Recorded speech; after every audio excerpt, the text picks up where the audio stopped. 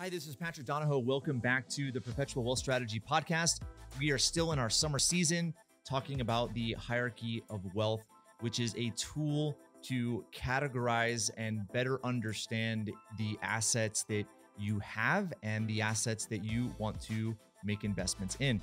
I'm joined by someone that I have a great deal of respect for. He is an incredible person that has benefited my life in so many different ways. His name is Gary Pinkerton, and we're going to get into Tier 3.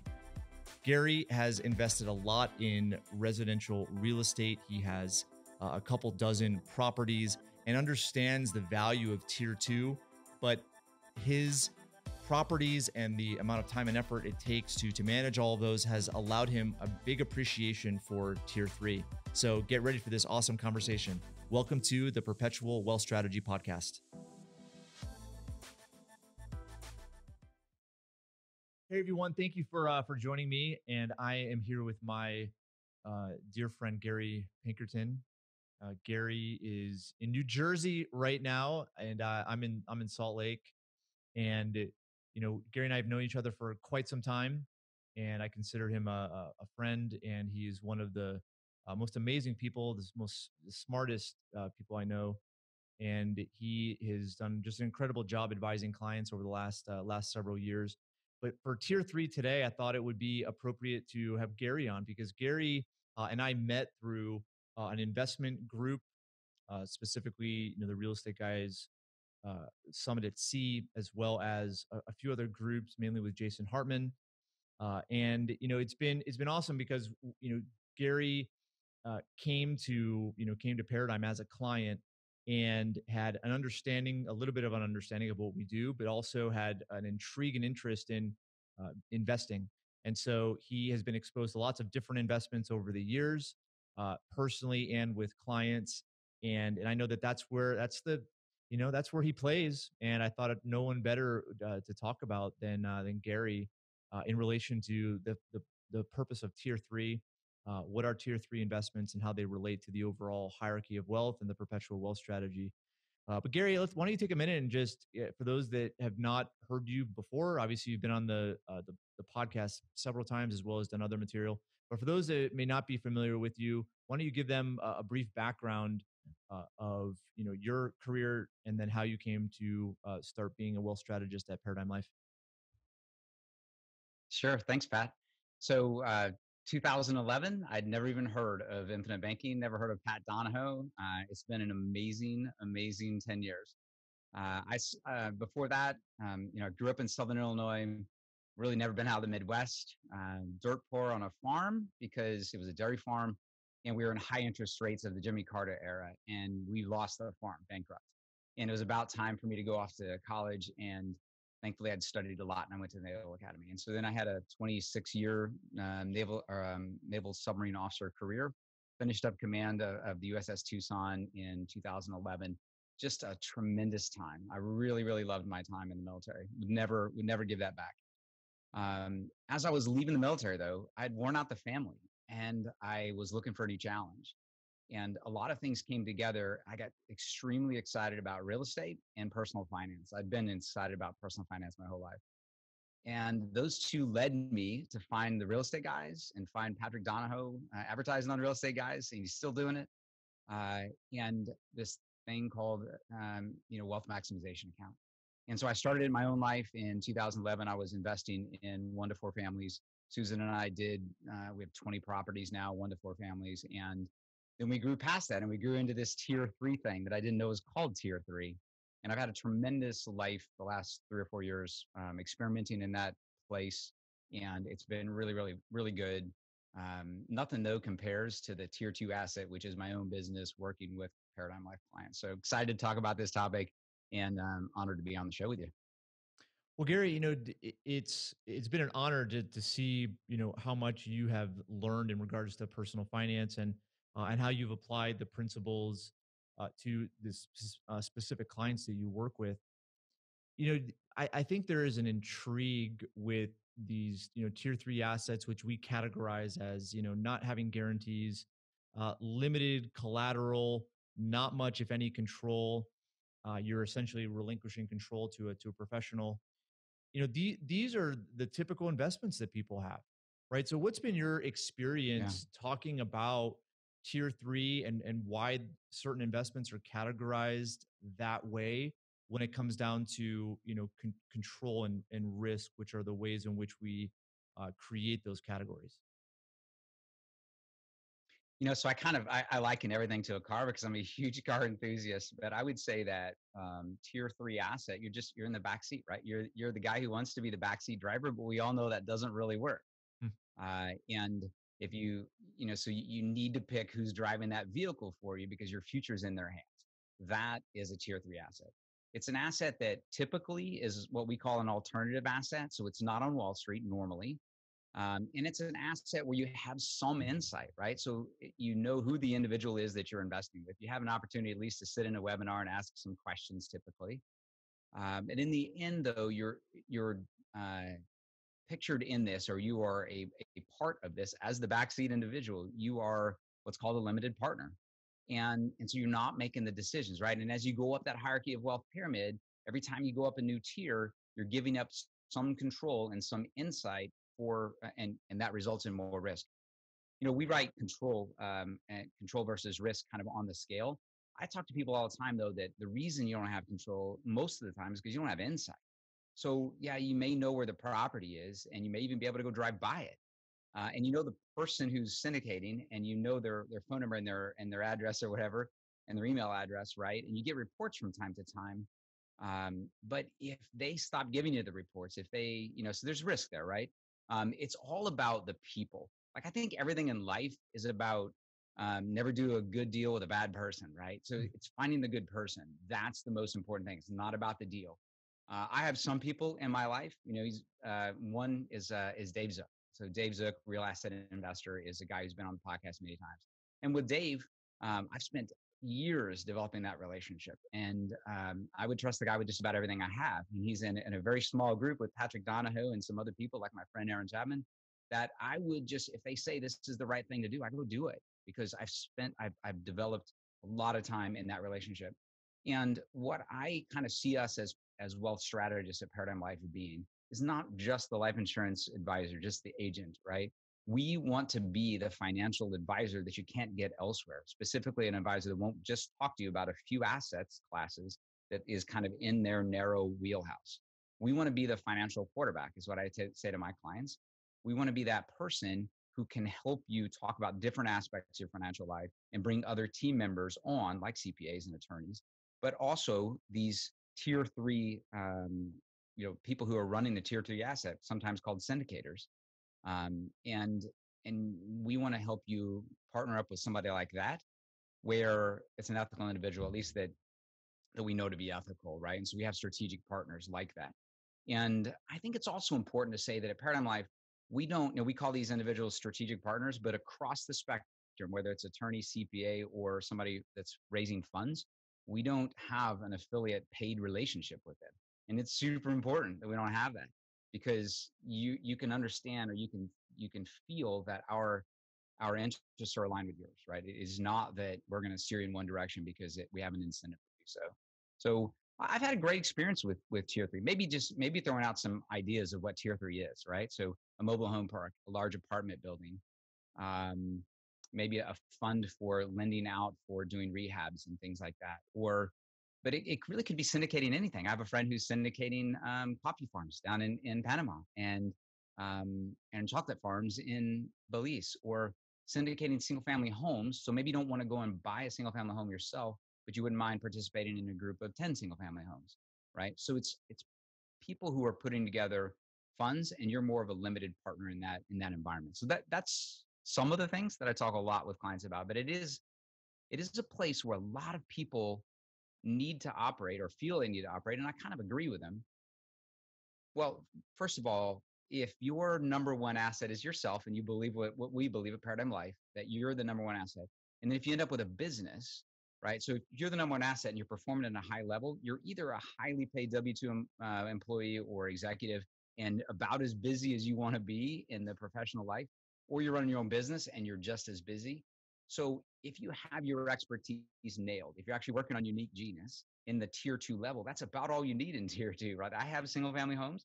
but it started to get busy for me. Like I may go own my own mobile home park one day, but it's gonna, I'm not gonna do it at the scale that I thought I was gonna do when I first started. Because tier two can really drag you away from what I think the most important tier two is, which is working on yourself, the number one asset, and your business. Well, tier three is one of those. It's one of those interesting ideas because I would say most investors, most passive investors, right, have some form of tier three or tier four.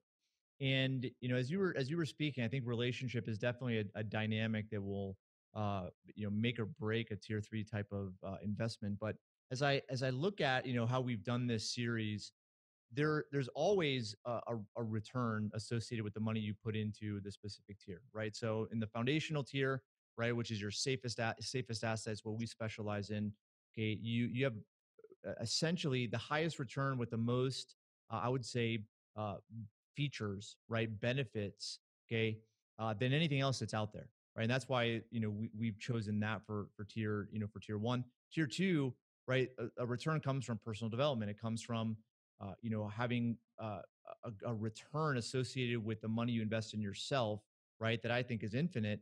But you also have some collateralized type of investments there that you control and have to, as you were mentioning, spend some time and effort and work with. But there's a return associated with that. You get money back, you get cash flow. There's a degree of certainty there as well because typically with single family homes, if you're buying them the right way, even though you may have market dips and dips and fluctuations, okay, it's a asset that performs well. I mean, a lot of things have to go sideways for it not to perform well. But then you get into tier three, right? And the idea is that you give up, you give up control, right? But you still want the highest return possible. But what's interesting is that sometimes when you're in a tier one or a tier two, like the returns that you can get in like a wealth maximization account when you factor in fees and volatility and taxes, right? It's like it sometimes outperforms some tier three investments, right? Tier four investments.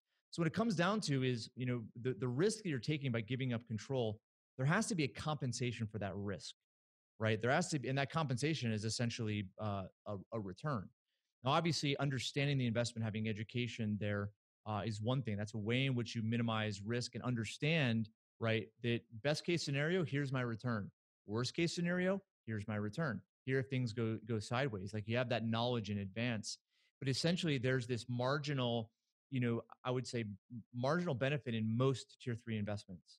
Okay. And that's where I look at it, is like you're better off putting money in, tier two or tier one. But looking at tier three is where, you want to understand that, hey, I'm giving up control, but then I want, obviously a lot of upside associated with that. So how do you usually weigh that, right? Weigh that, hey, I'm taking additional risk. Where am I getting the reward for that risk? How do you typically weigh and assess that? Most of the time it is about being able to participate in a preferred return plus equity. So that's kind of the real estate model, self storage, mobile homes, things like that. The alternative when it's real estate side.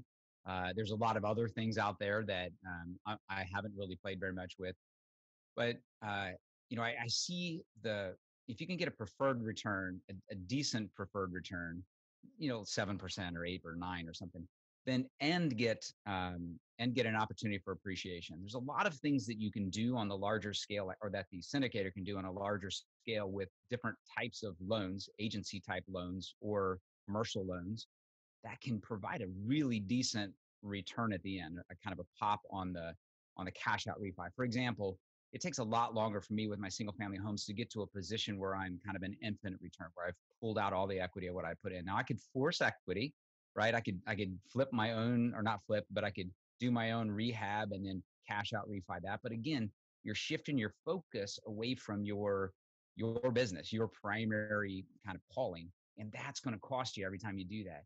So the idea to be able to have the preferred return while they're building the equity, forcing the equity, that's not you personally doing it, and then being able to refinance out your cash and go do it again. That's where I like that. So that, to me, the more straight path or well-worn path towards infinite return, I guess, to use Robert Kiyosaki's term, where you can refinance out the investor dollars and still get cash flow from it. That's really what I like about tier three.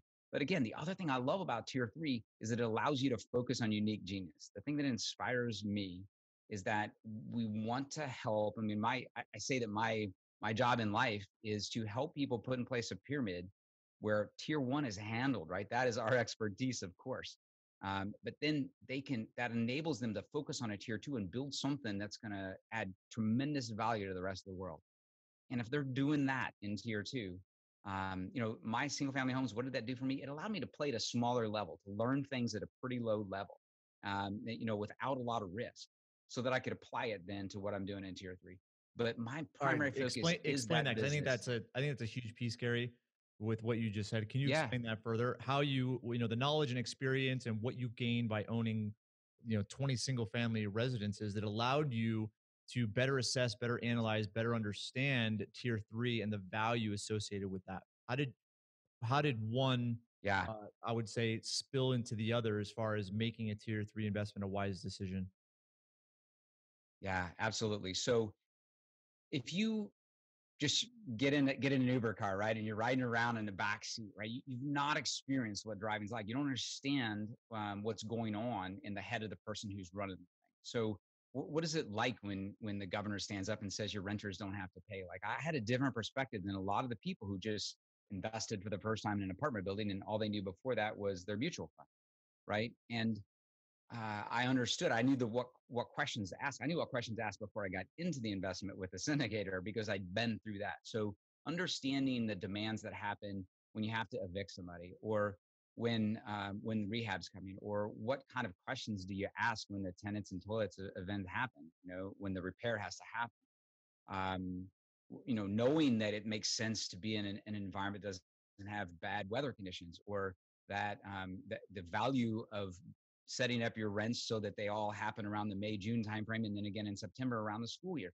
Just a lot of stuff that I didn't know before I started investing, and the whole concept of being win-win with the other people on your team, like squeezing the property manager. It doesn't work long term. And so those are the kinds of things I don't think you learn if you just jump right into tier three. The other thing, Pat, that isn't really related to that is the primary reason that I did the single family homes is because I was convinced in 2011, 12, 13, and I'm still convinced that the actions we're taking is going to result in inflation. And I had this core thing in my being from when I was a teenager about what high inflation can do to your wealth. And so when I saw us starting to print in 11, 12, 13, 14, I said, gosh, I want to offset that. And so I believe the biggest value of the single family homes and the direct investments is your ability to lock in that equity and hold it for many, many years. It would be hard to find a tier three investment where the plan is to hold it for 30 years, right? I mean, it's just not going to work. They're all short term because some of the investors need out. So when you buy a bunch of properties and lock that stuff in for 30 years, offsetting inflation, I think it's a tremendous asset.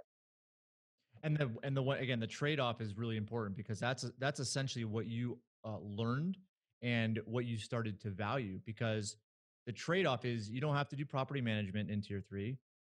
You don't have to assess the deal. You don't have to really make decisions. You're relinquishing that right to someone else, someone that has a tremendous amount of experience, but that someone that, as you said, goes in with maybe a REIT understanding or a mutual fund understanding, they get into these type of private syndicated deals. They're not going to necessarily value what the provider, okay, the general partner is going to do for you, and obviously charge fees for that. So it's one of those assessing it, but also valuing it is really important. So for you, maybe as we kind Hmm. of wrap things up, when you already mentioned one way in which you do due diligence, okay, through relationships, looking at what they've done in the past. What are other things that you've done that have been successful when it comes to due diligence? And maybe if you know of a maybe a failure in a syndication that was the result of not doing good due diligence. Yeah. So certainly, my very first syndication that I participated in, first let's use the first two. So one was a medical office building, And I went in with the desire. The reason I got into this deal is because I had a quick relationship build with one of the members, one of the people who were working on the project, and it was near my home, or it was like on my drive home when I used to work in DC all the time and come home on the weekends. And I didn't really do due diligence. Well, I didn't do due diligence at all about the market. And a lot of things that were said were just complete. They just didn't bear out. And so what resulted was the people were ethical, the business model was failed, and so we're kind of stuck with this property right now it's kind of paying its own bills, but I can't get out of it. And it's like the doors are locked on the back of the car, and so the people were ethical, had the best of intentions, but I didn't study the market and I didn't study the business plan. And frankly, I didn't know anything about the business plan. It was the only commercial building I've ever been in. I didn't know what I was doing. So that's a lack of due diligence, right? Another one was in oil and gas. And on this one, um, I got kind of, to use Robert Helms's letting the tail wag the dog, the tax tail wag the dog. I was really suckered in on that one. And I made some assumptions like oil prices will never go down again. But the big thing, though, the big lesson learned there was that I happened to be at an event where the head guy was at. I think Pat Donahoe might have been there too. And I had this interaction with a guy where I realized his values are not too solid. To be specific about it, he was a married guy who was paying too much attention to a single young lady who was at the event. And I did not, I mean, I saw it, I felt it. I'm like, well, that's his personal life. I didn't know any better at the time. So those are a couple where they did not go well. Things that I have learned um, on the positive side, they've all been. I think this is true in life. They've all been when bad things happen. So bad things are. We always call them bad, but it's our choice to call them bad. But the learning experience comes from when challenges occur. And in cases where I've been involved with individuals that I thought I was in, I'd done the due diligence on the person, I'd done it on the deal, and well, COVID-19 is a classic example. After everything I've learned, I'm in different deals now than I was when I started 10 years ago. And it was a totally different experience here during COVID-19. The communication was exceptional from the leaders, from the syndicators, when we had the problems associated with maybe the tenants aren't going to pay their rents. And the properties had a whole bunch of capital sitting in the background. So that I think is kind of a full circle, making different decisions and just seeing right now the what happened, the experience of how it's better working with people that for me, the biggest thing is it a good person that I'm working with, right? That's the biggest. But the next is, do they communicate? Are they okay telling bad news? Because bad news does not get better with time. And so if you're in a case with if you're in a partnership or you're in a syndication as a limited partner, and the people are willing to tell news quickly. So I guess my biggest lesson learned would be get referrals, and ask for a referral from a situation that didn't go well, just like the question you asked me, and ask those people, did they communicate with you? Because it's the worst thing in the world when you're in something, your family's money's in it, and they stop talking to you. I mean, keep delivering me bad news. That's okay. Don't stop talking to me. Well, here are a couple pieces that I'm taking from that. First off, when you're in tier three, where I think a personal financial situation is destined for disaster, is when the bulk of assets are in these type of investments, right? That's where when things Yes. do go sideways, right, there isn't cash, there isn't liquidity, and that obviously impacts emotions, and emotions impacts logic, and now even the way in which you earn money is most likely negatively affected. So I look at tier three, there's a role, and the role is after tier one and tier two, and in that role the returns are higher, it's much more passive, but you relinquish control. Now, when you relinquish control to somebody else, okay, I definitely think that sometimes the past is an indicator of what's going to happen in the future. Now, from a speculation standpoint, that's one thing, but I think from a behavior standpoint, that's another.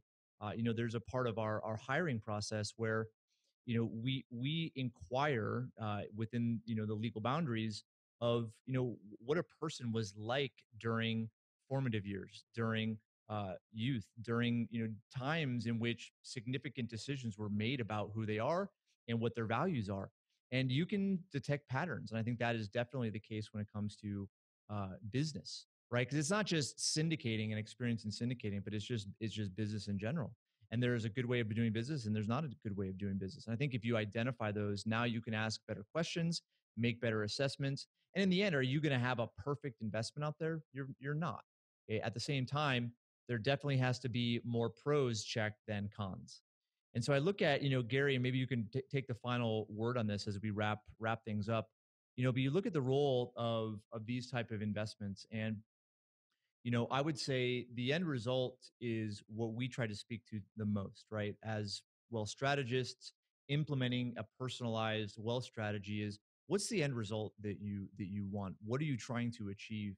And really having clarity around there for the client now allows them to, understand where their financial situation is and what they need to do in order to achieve that end result, both from a saving their income, making more income, but then also the investments that they're participating in.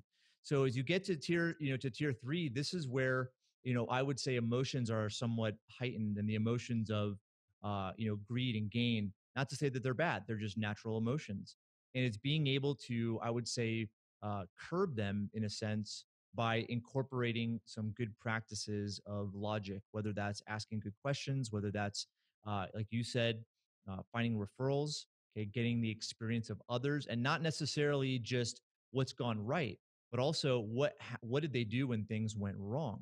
That's a huge, if you can get those type of referrals, man, in and of itself, them giving you that type of person to talk to, right, is a good sign. Okay, let alone the experience of actually speaking to them and what happened when things did not go according to plan, which, you know, barring their intentions, and if they're genuine and so forth, doesn't mean that they have business wherewithal and know how to operate when things do go, they don't go according to plan. So Gary, with that being said, I mean, this has been a great conversation. I know you have a ton of experience in that tier three world.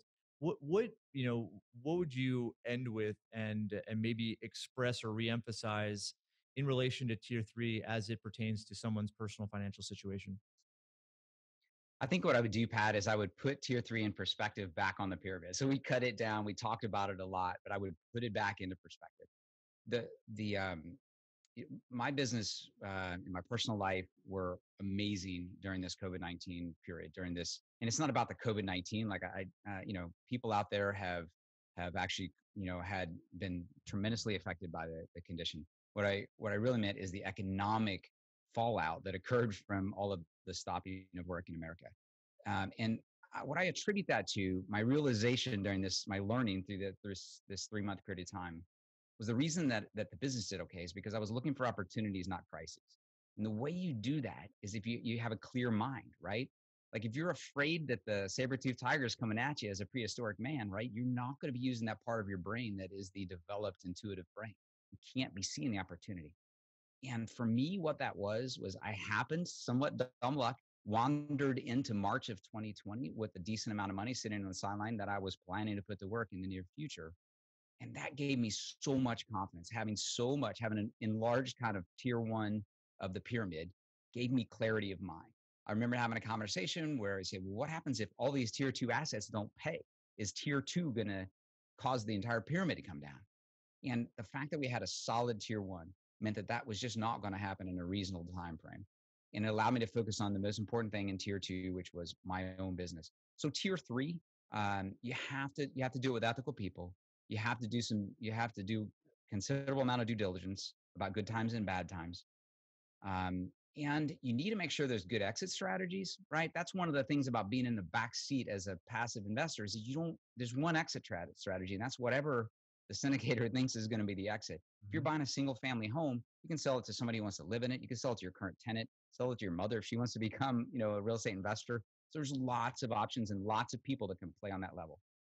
That's why, again, I would not jump directly to three. The purpose of three is just to allow your little soldiers, your money, to go to work and maybe earn a little bit more in those times when you don't need them down on the foundation. And its purpose is to free you up to be in tier two. That was a How's that? great summary. No, that was a perfect summary, Gary. Thank you for wrapping it up so well. Well, Gary, it's been awesome. It's always an honor to speak with you and to learn from you, and I hope the audience has as well. Thank you again, my friend. I know that this is, I think, your third appearance or fourth appearance on the Perpetual Wealth Going for 40. podcast. So hey, we just need to keep stacking those up. So we'll have you on next time. Hey guys, thanks for joining Gary and I on today's episode. The show notes, as well as the resources that we discussed in the episode, are available on the podcast page, which is at paradigmlife.net. So make sure you go check that out and bookmark it. And there's one more. There's one more episode with this specific season where we focus exclusively on the hierarchy of wealth. And the next episode is on tier 4 assets. So we'll talk to you then. Bye. Thank you for listening to the Perpetual Wealth Strategy podcast. Be sure to visit the show's official page at paradigmlife.net for appropriate disclaimers and terms of service. Guest opinions are their own. If you require specific investing, financial, legal, tax, or any other specialized advice, please consult an appropriate professional or a wealth strategist at Paradigm Life. We welcome and appreciate reviews of the show. Head on over to iTunes or Stitcher to leave your review today. And don't forget to subscribe to the show to get access to every new episode and its exclusive content. Thanks again for joining us, and we'll see you next time.